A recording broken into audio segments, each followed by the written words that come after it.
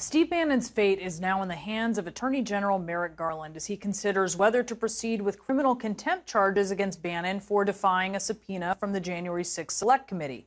9 House Republicans voted with all 220 Democrats in support of this move. This despite continued attempts by other Republican members to downplay the investigation. We know what this is really about. This is about getting at President Trump. Because they can't build back better, they've just decided to build back meaner. The Select Committee despises Steve Bannon's politics, so they're abusing their power to put him in jail. Joining me now is former Republican congressman and former presidential candidate Joe Walsh and Alyssa Farah. She is the former White House communications director for President Trump. Thank you so much to both of you for being here today. To you first, Joe. I mean, 9 Republicans, that's significant, but that's not many. Oh, that's, Brianna, respectfully, that's nothing. I was thinking last night, I was a Republican for my whole adult life. I left the party 20 months ago. The party no longer believes in truth, no longer believes in democracy. And yesterday, they just reaffirmed that they no longer believe in the rule of law. That's all this was. It wasn't about Bannon. Our government was attacked. Bannon was given a lawful subpoena. He defied it. But over 200 Republicans said they don't care. But like Matt Gaetz is saying, this is mean. That's his defense. This is mean. Well, the House Republicans essentially forfeited their right to oversight going forward. They're saying enforcing subpoenas just doesn't matter and holding people in contempt just doesn't matter. But the funny thing that your viewers should know is most House Republicans actually hate Steve Bannon. They just live in perpetual fear of him going after them on his podcast or his various different outlets. He's going to actually continue to be a thorn in the side of them going forward, which is funny. You know, if I were a Kevin McCarthy, I'd be worried about him trying to have somebody challenge me in leadership when Republicans take back the House. So I'm a little bit surprised to see them just so lining up behind him. It's a very interesting point that you make. Now, Jim Banks, who was the last Republican that we heard in that sort of montage of Republicans whitewashing what happened, Kevin McCarthy wanted him on the Oversight Committee. When he had 5 picks, he picked Jim Banks, but Nancy Pelosi said no. I mean, Jim Banks is a coup enabler. That was why she said no. He would have been the ranking member if she had not rejected him on those grounds.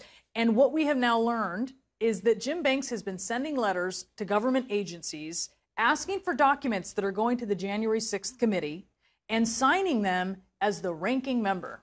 I mean, I might start signing things as the Queen of England.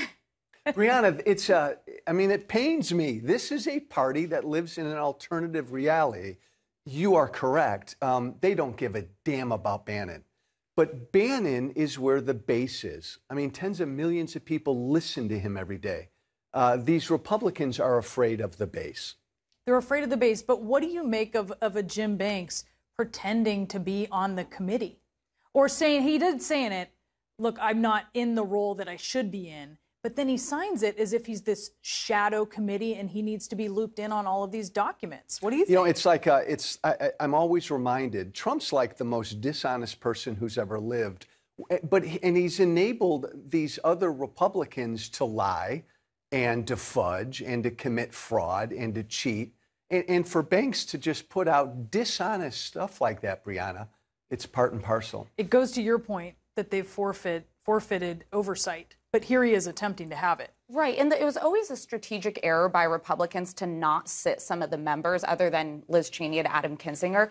I think it would have actually been good if this had been a truly bipartisan, fully staffed by Republican and Democrat members. But they forfeited that right. So to now then be trying to get documents as the faux ranking member makes no sense. Liz Cheney is the ranking member.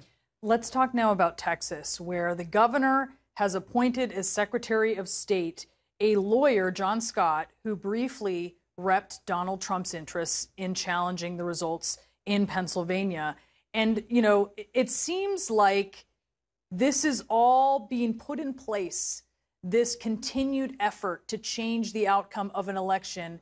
And I wonder if Democrats and even Republicans opposed to it really are noticing or doing what they need to do. Well, and it's more widespread than just Texas. So you've got Jody Hice challenging the sitting Georgia Secretary of State as well. This is a concerted effort by Trump world to try to get loyalists into Secretary of State roles. in states across the country for presumably exactly what you're saying, which is to challenge results of future elections. And I've said this recently, you know, this is not just about 2024 and the next presidential race. We need to watch Senate races as well. And the Trump-aligned candidates, are they going to concede if they lose? Or are they going to draw these things out, try to challenge them in court, try to go to loyalist secretaries of state? This is the consequences of when we just do not let our institutions hold and we try to challenge the basic facts of elections. And we're seeing it across the country right now. There will be more than Texas. There'll be more than Georgia. Brianna, to answer your question, no. The Democrats don't understand what Republicans are doing right now. This is scary. This is the bigger concern. I know everybody's talking about access to the vote. I think Democrats and Americans are going to come out in 22 and 24 and vote no matter what Republicans try to do. But what's going on in Texas and other states is they're trying to rig how the vote is counted and who counts the vote and how these votes and counts are certified. That's really scary, and Democrats need to pay attention. Well, that makes challenging on the back end harder. There doesn't seem to be, you know, the phrase about prevention, an ounce of prevention. There doesn't seem to be much prevention, right? This is what we all should be focused on. In every state, they're trying to rig how and who counts the vote, how it's counted, and whether it's certified or not. This is scary. It's a party, Brianna, that is anti-democracy, period. Well, and I would say this. You wouldn't need to do this if you thought you were running a winning presidential candidate. And this gets back to the broader point of Donald Trump lost. He could not get enough people to support him. 74 million people versus Biden's 81 million people. Why don't we just run a Republican presidential candidate who can actually get elected and actually win, so we're not having to set up these faux challenges all over the country? Yeah, that seems like the easy answer. Who would that be? Tim Scott. Tim Scott, you say? No one. It's Trump's party. No one's going to challenge him if he runs. It's a takeover. All right. Alyssa, Joe, great to see you guys this morning. Thanks. Thank you.